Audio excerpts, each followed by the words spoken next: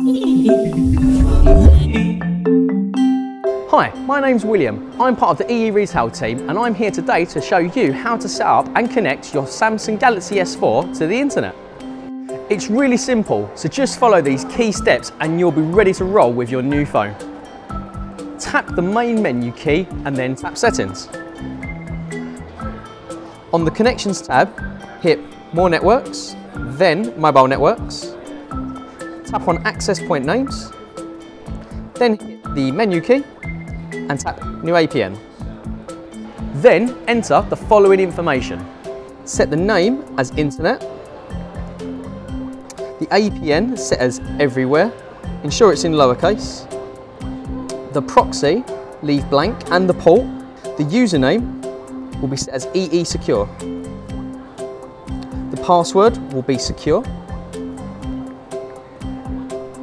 the server, which is here, leave that blank, the MMSC, also leave that blank, the MMS proxy, leave that blank, and the MMS port, leave that blank. MCC set as 234, which is here. The MNC, that'll be set at 3030. The authentication type, we'll set that as PAP or PAP. And then the APN type, we set as default. And then right down at the bottom, we have bearer, and we'll leave that as unspecified. Tap the menu button and hit save. That's it, all done.